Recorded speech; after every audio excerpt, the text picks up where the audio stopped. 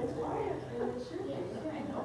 Just coming down the driveway tonight, I'll take you down here. Yeah. No, she says I walk. All right. Let's go ahead and get started. It's awesome to see new faces every week. It's growing, which is very, very cool. For those of you that have not been here before, this is going to be a regular every Saturday thing. And I want it to be as valuable to all of you as possible. So if there are things that you are wanting to talk about, learn about, then there is a suggestion box in the Wellness Center. I was going to bring it down. I forgot to bring it down here. But if you want, just let me know. You can directly tell me what you want the topics to be, or you can leave them in those suggestion boxes. This one is just one that kind of came up. I didn't have any suggestions this week, and it's one that there are always lots of questions about. And so I've got 4 or 5 things that I want to talk about, but ultimately I want to open it up for some questions and answers, because there are a lot of misconceptions and misunderstandings about the roles of exercise and nutrition and how they interact with our bodies and our physiology. So yeah, we'll just jump right into it. But keep in mind that there will be time to ask questions toward the end.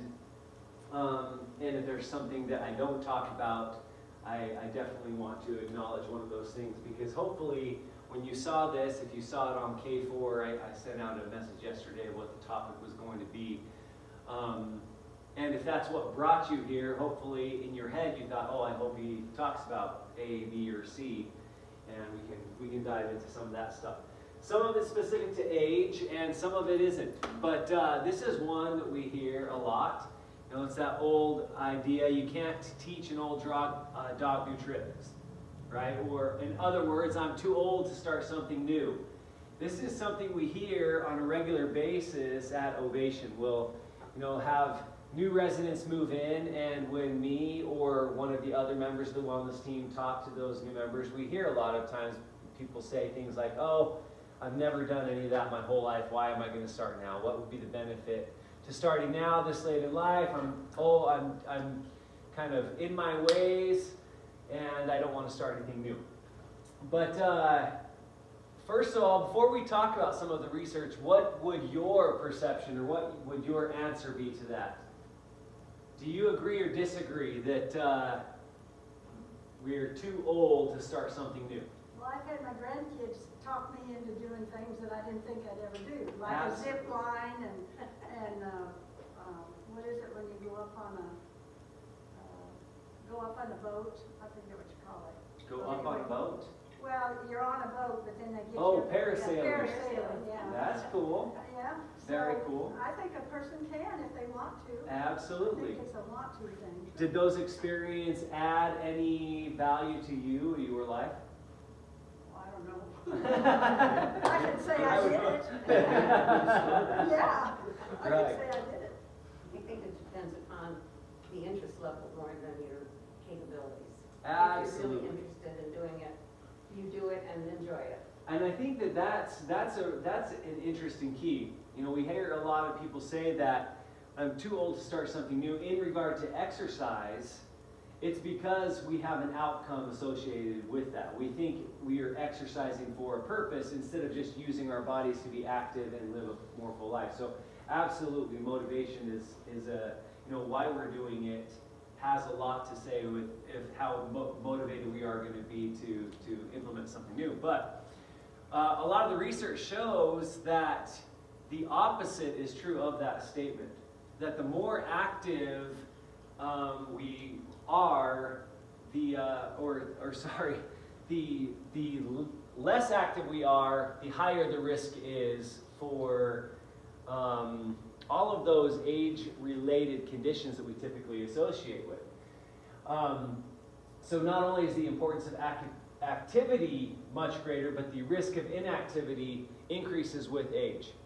So that's the first thing, regardless of when we implement a system of movement. And I like that better than saying exercise. I don't like the word exercise because it connotes an outcome.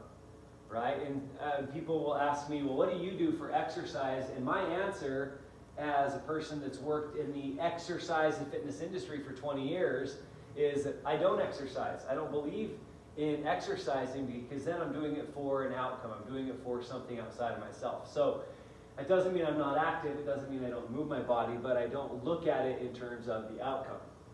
Well, we know that inactive people are more than twice as likely to develop heart disease and diabetes later in life. They are prescribed more medications and have more doctor visits. Across the board, almost twice as likely. That's a pretty significant number. If nothing else, who wouldn't want to decrease half of the amount of meds that they are taking, or half of the trips to the doctor's office, decrease the risk of those medical conditions by half. So that across the board inactivity increases by more than double. The second one is we know that activity, regardless of when it's being adopted into life, significantly decreases our risk of falls. It increases mental health and cognitive function and provides a lot of avenues for social engagement. And a lot of these others are typically ones that we traditionally don't associate with exercise or activity. You know, specifically to our society and, you know, Western culture, we look at systems of diet and exercise to have to do with just our body weight, because we've been told our whole lives that weight equals health, and that's how we're going to measure our health. And so we don't think about things like our fall risk, and we don't think about cognitive function. But just, you know, those of you that have all been to classes that we teach here, as much of it is, you know, stimulating muscles, a lot of it is things like the mental health and cognitive function. We do different time interval patterns that cause focus and attention. We do walking patterns or motor skills that we might not be used to doing.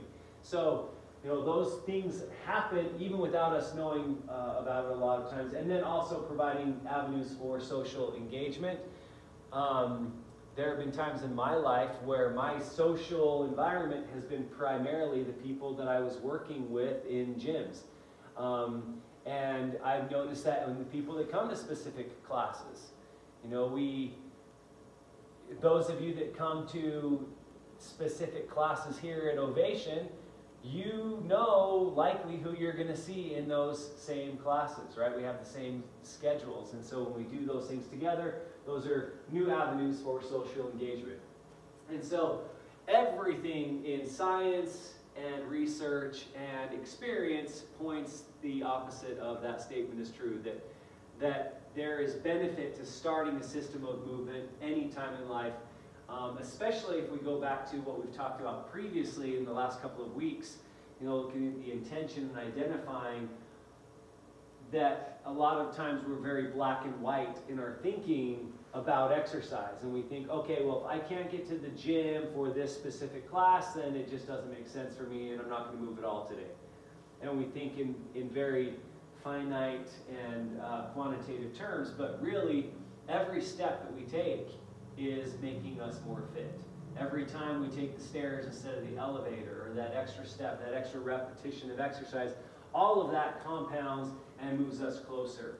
It's not that we have to hit a certain quota of movement before we start to enjoy those benefits. So that's the first one. Second one is, that I hear a lot, is I can't exercise or I can't lift weights because it's dangerous. I'm going to get hurt. This is one that I've heard with over lots and lots of years. But just like previous statement, we know that research shows that the more fit and active the individual, the less likely they are to sustain an injury, and the less likely they are to get hurt in a sustained injury. So a lot of times we just think about it in terms of the injury itself or the accident itself, and not how our body responds to that. But there is a lot of difference. You know, if any of you have ever experienced a fall, prior to that fall, depending on the level of fitness, that has a direct correlation on how your body responds, how fast you recover. You know, those that are more fit and active are able to bounce back from an accident and injury faster than those that aren't. So that's the first thing we want to look at. But then the way that we make sure that this doesn't apply, because we know that strength training is one of the best ways to increase stability as well as decrease some of the things associated with arthritis and osteoporosis. You know, we have a lot of joint concerns, and we think, oh, if I put more pressure on the muscles, that's going to increase the pressure on the joints, and it's going to exacerbate those problems. But it's actually the opposite that's true. The more active we are, the more we strength train, the more benefit we have, and the more we avoid some of those things. But we do need to know our limits. But I put "and" in capitals right here because we want to know our limits, but also want to trust those that are professionals in the field. Because if our experience doesn't allow us, if we've never really pushed ourselves to the point that we can do something, we might believe that our limits are much lower than what they are. We might be able to believe that we can't do something when in all reality we can. And that's one of the most gratifying things for me and Kesley to witness in classes is when we see people make those improvements and say, wow, I can sit up from a lower starting point now, or I can lift the 8-pound dumbbells instead of the 6-pound dumbbells, or I graduated from the blue band up to the purple band. Those things are huge, motivating, but it allows us to trust those of us in professional positions to help figure out what the limits are. But I do want to talk about this one a lot. The second part is, after we know our limits, after we trust those that we're working with, not comparing ourselves.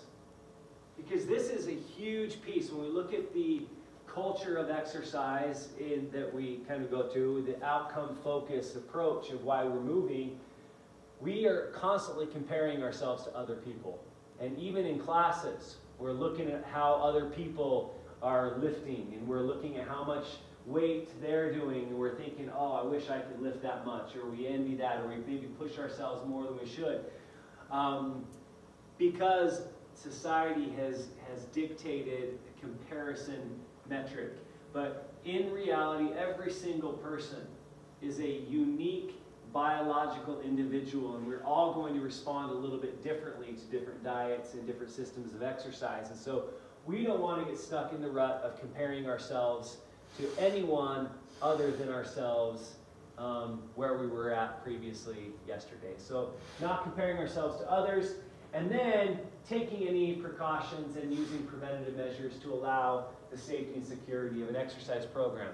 And so just because we're starting doesn't mean that we're going to eliminate all of those precautions that we might have. If we have a walker, then we want to maintain using a walker until we feel like we can graduate from that and feel just as safe without it as we do. So it's not forcing a feeling of unsafety or not feeling security, but it's increasing balance and core strength and stability and all these things up so that we can get rid of those things.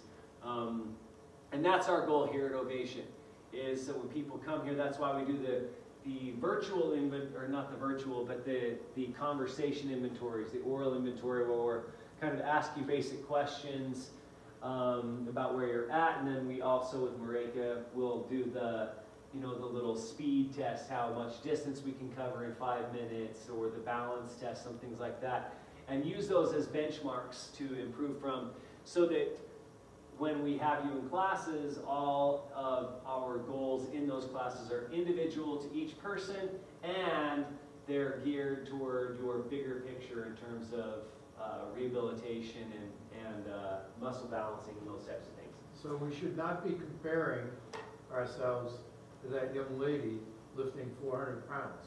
Yeah, and well, yeah, absolutely. I put this up here just because I used to teach and coach at a CrossFit gym for a few years. That was primarily what I did. And CrossFit as a training modality is marketed toward younger, former high school and collegiate athletes that still have a competitive fire, that want to push themselves in kind of these extreme levels, and if it's not coached properly, it can be dangerous. But that's regardless of any age. But this specific woman became really popular because you don't see a lot of senior citizens deadlifting. And so this picture became viral during CrossFit. But yeah, she didn't start by deadlifting that much weight. And there's a secret. These are what we call bumper plates. They're high density rubber, not steel plates. And so in reality, that's, let's see, 95. That's probably about 130 pounds, what looks like 45-pound plates. But I don't want to take anything away from her. She's doing awesome. And then we hear this one a lot too, is that we're worried, especially in the circumstances where there might be pre-existing conditions like heart disease or family history of heart problems. We don't want to push ourselves to a certain level because we're worried that our heart is not strong enough to maintain that level anymore. But similar to previous research, consistent activity, increased heart rate at any age significantly decreases the risks associated with all of the cardiovascular system. So not only heart disease and heart attack, stroke risk, but also decreasing cholesterol, decreasing high blood pressure, all of those types of things. Because strengthening the heart is a consistent goal throughout life. And sometimes we kind of reserve ourselves to this idea that, oh yeah, my heart's capacity decreases as I get older, and that's true. You know, we lose aerobic capacity about 1 beat per minute for every year of life on general scale.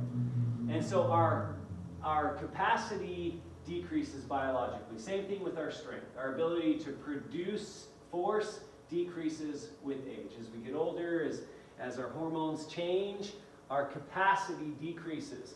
But that doesn't mean that we don't continue to just try to strengthen to that capacity, because even though our capacity is decreasing, no one in the world is at their capacity.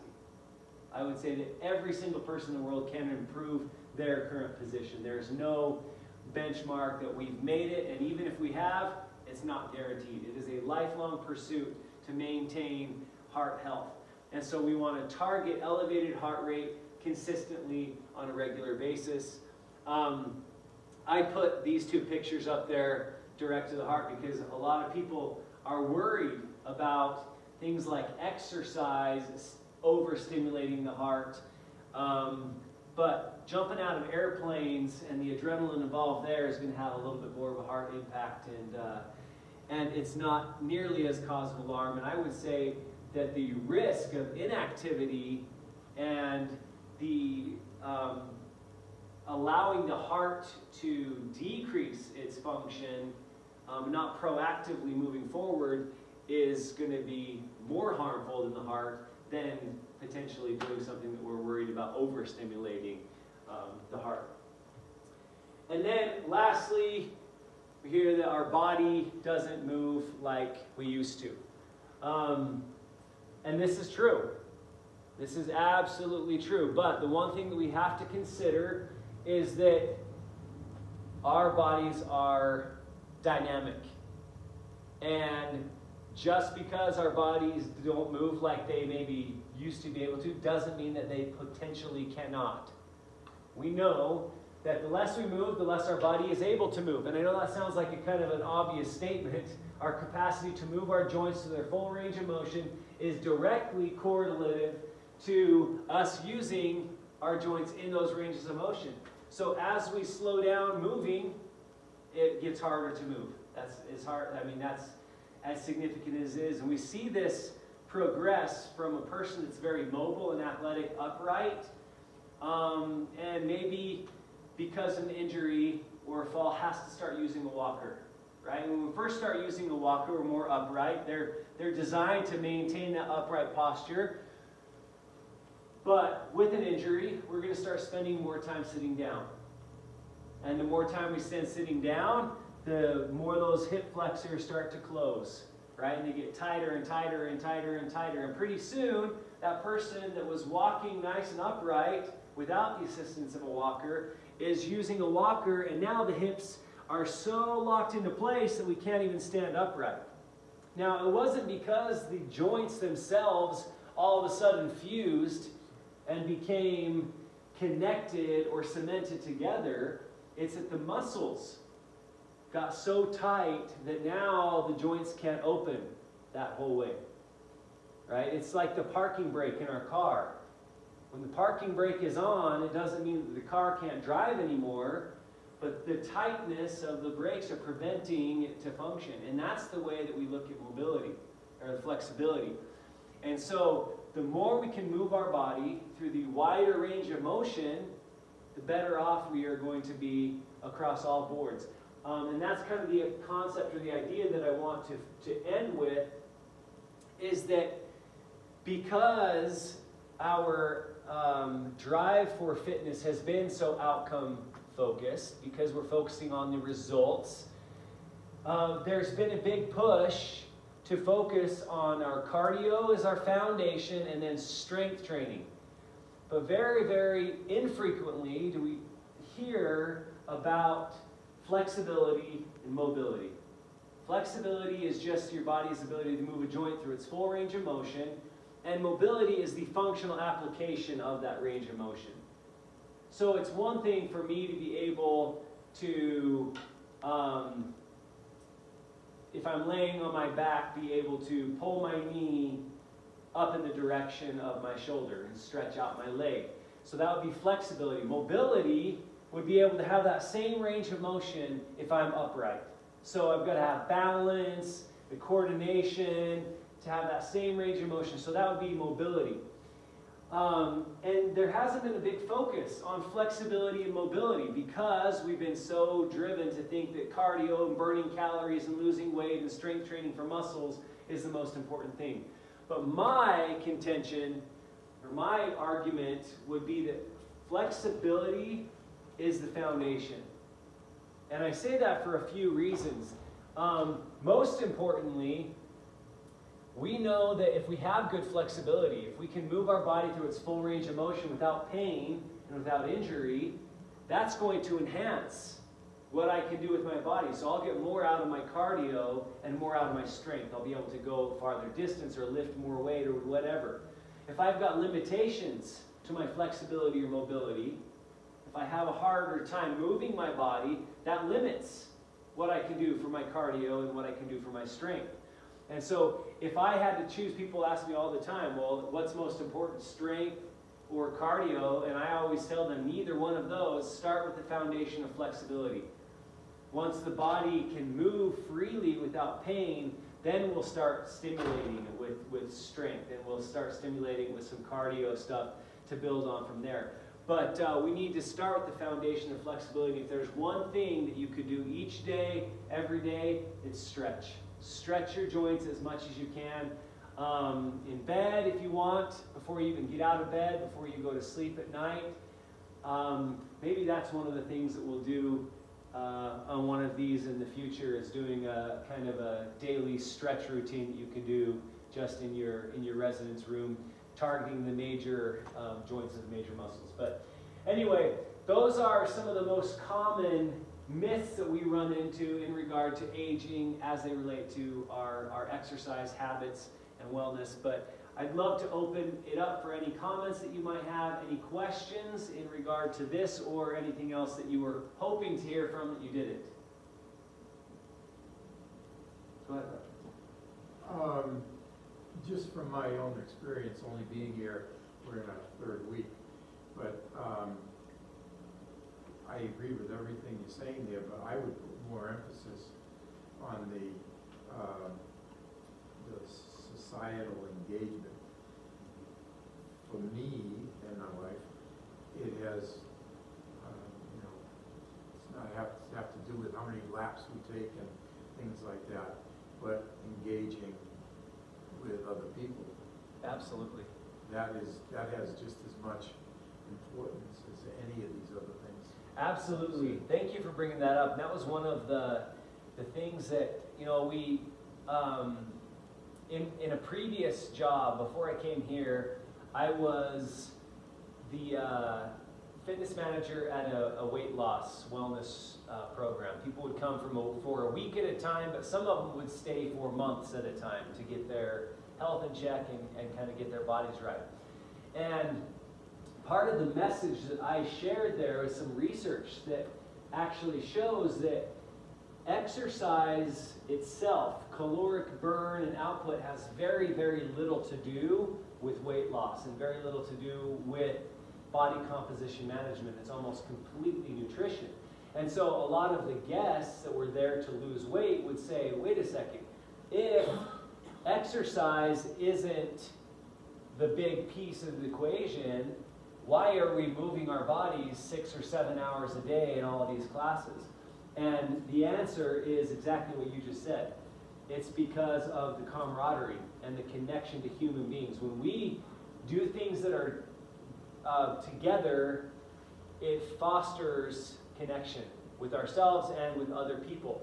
And then when you add something challenging on top of that, when two people are both doing something physically challenging, it solidifies and strengthens that bond even greater. And so I think that there's no better way to build those connections with the other residents here than doing it in things like the fitness or wellness classes, or those activities that include some type of challenge that we're not used to. But yeah, thank you. Thank you for bringing that up. Well, it's also good for the body, brain. Absolutely. Absolutely. It's yeah, the physical interaction, the conversation, very good for cognitive function. What else? Any other questions?